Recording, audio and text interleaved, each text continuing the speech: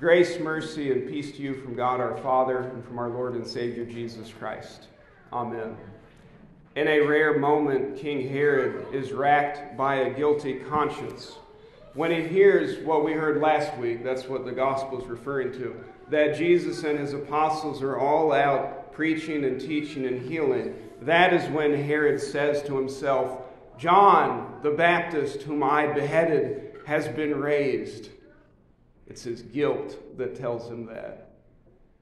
King Herod is under an impression very similar to King Jeroboam, who we heard about in our Old Testament lesson. The Jeroboam in the days of the Old Testament was one of the kings of Israel, and he believed that he had run afoul of the prophet of his day, the prophet Amos, in the same way that Herod believed that he had run afoul of John the Baptist. And like Amos before him, John the Baptist is wielding a plumb line. The plumb line is used to measure the verticality of things, to make sure that your work is straight if you're a painter or carpenter or something like that. So Herod is being measured up against the plumb line. And really it's not John's plumb line, and Jeroboam was not measured against Amos's plumb line. It's God's plumb line. It's God's measurement. It was God's standard. And that's what we hear from the Old Testament, or rather from the gospel today. That of all of the wicked things that King Herod had done, the one thing that John the Baptist personally told Herod, that he preached to his face. You see, John the Baptist didn't punch left or punch right. He simply told the truth. And he told King Herod that it is not lawful for you to have your brother's wife. That he had committed adultery and taken his brother Philip's wife to be his own. So when Herod is measured up against the plumb line, it is clear that Herod is not straight, whatever else he might be. But whose line is it anyway? Well, Amos tells us, and this is the thing that perhaps Herod did not understand, that the plumb line, well, it says in Amos, the Lord was standing beside a wall built with a plumb line in his hand. That is an image that recurs throughout the Old Testament. The prophet Isaiah says that the Lord declares, and I will make justice the line and righteousness the plumb line. See, the Lord is the one who always holds the plumb line. That the justice and the righteousness that are the divine standard to which we are to conform is God's himself. And it's not just the Herods and the Jeroboams of this world, but it is all people who do not measure up, who it turns out that they are crooked, for all have sinned and fallen short of the glory of God, that they all have been weighed in the balances and have been found wanting. John the Baptist is beheaded in prison because he measures out the plumb line of what God says is justice and righteousness. It's that plumb line that is the only reliable measure, because it is God's word, and God's word does not change. The Lord does not change. The word of the Lord endures forever. The platforms of political parties may change, and they change in a frankly disappointing way. But the word of God does not change. You ever reckon that perhaps somebody tried to warn John the Baptist in those days, and they said, John, please don't lose your head over a social issue like marriage, because after all, time changes everything. This is the first century, after all. And it is despite the arrogance of man that the standard of God's judgment does not change, that it belongs to the Lord. And the word that John speaks that condemns King Herod is the word of God. And at some level, King Herod knows this. There is some kind of allure to John the Baptist. Because we often think about how Herod is such a villain, which he is, because he ultimately fails. He ultimately does the wrong thing. He dies in his sins. But there is something that draws him to John. The gospel tells us that Herod feared John, knowing that he was a righteous and holy man, and he kept him safe. And when he heard him, he was greatly perplexed, but he heard him gladly. How many people in your life do you gladly hear tell you off about the wrong things that you've done? And yet he had that audience with Herod, John the Baptist did. It's a really strange thing, actually, that Herod hears John gladly. Now, he didn't take the prohibition against adultery very seriously. And yet he found something compelling about what John the Baptist had to say. And it might have been that he suspected that there was something else to the man who was clothed in camel's hair, who was proclaiming a baptism of repentance for the forgiveness of sins, who was claiming to prepare the way of the Lord.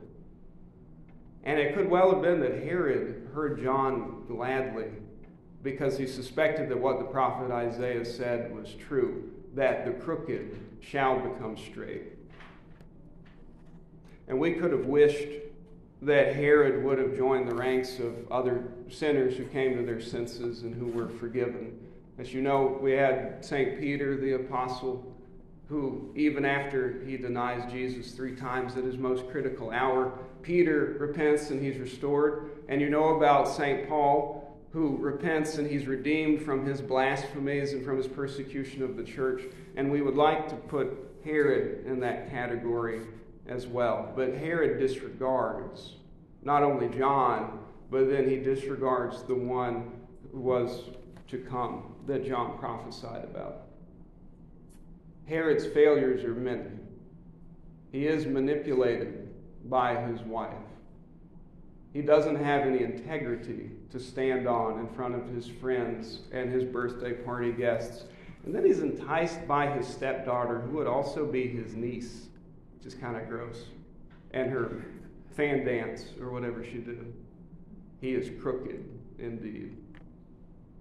And later, Herod finally meets Jesus face to face. You have one more opportunity for the crooked to be made straight. And the evangelist, this time it's Luke, but he uses that same word. You remember that Herod gladly heard John the Baptist. St. Luke tells us when the time comes on Good Friday, Herod was very glad, for he had long desired to see Jesus because he had heard about him. But by the time that Herod finally gets to meet Jesus, all twinge of conscience is gone. All sense of conviction has worn off. And now that he receives Jesus as Pilate's prisoner, the only thing that occupies Herod's mind is mere idle curiosity. Because St. Luke tells us that what Herod wants now that Jesus doesn't look so tough and so powerful and he's beaten and bloodied, now he wants a sign. Now he wants Jesus to do a little magic trick, since apparently he is the king and he's from Galilee, and Herod happens to be the tetrarch of Galilee. He was so afraid of John the Baptist, he wouldn't lay a hand on him until, well, you know the thing about how hell hath no fury like a woman scorned. He wouldn't mess with John. And then when he finally sees Jesus, who is the Son of God face to face, he lacks all fear, and instead the gospel tells us with his soldiers he treated Jesus with contempt and mocked him, even though Jesus is the one who is mightier than John. Crooked Herod might have put John to death, but he did not thereby become acquitted. And it's something to keep in mind whether you curry the favor of the worldly or not, whether they hear you gladly or not. The thing that you always have to remember that the church cannot afford to forget is that when a person cannot silence the accusation of his own conscience, he will try to silence the person that afflicts it so much. And that's what we see with Herod and John the Baptist. And even though he cuts off John's head, John still speaks because the plumb line is still in the hand of the Lord.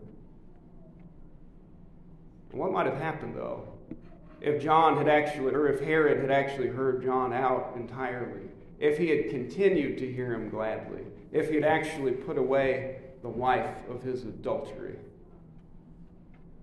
This is where we learn from Herod. Do not silence your preacher. Do not quench the Spirit. The psalmist says, today if you hear his voice, do not harden your hearts.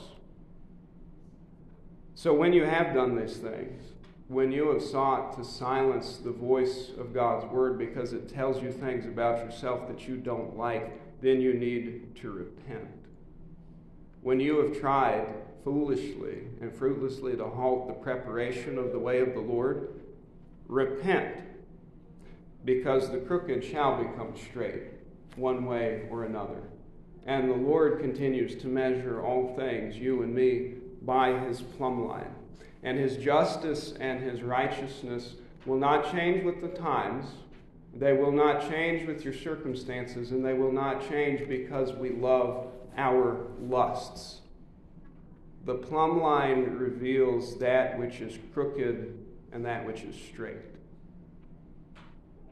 There's a remarkable thing, though, about the plumb line, is that the plumb line does that. It shows what's straight and it shows what's crooked. But you know, in the hands of Jesus, the plumb line looks an awful lot like his cross. It is a divine instrument, after all, and so it does divine and remarkable things.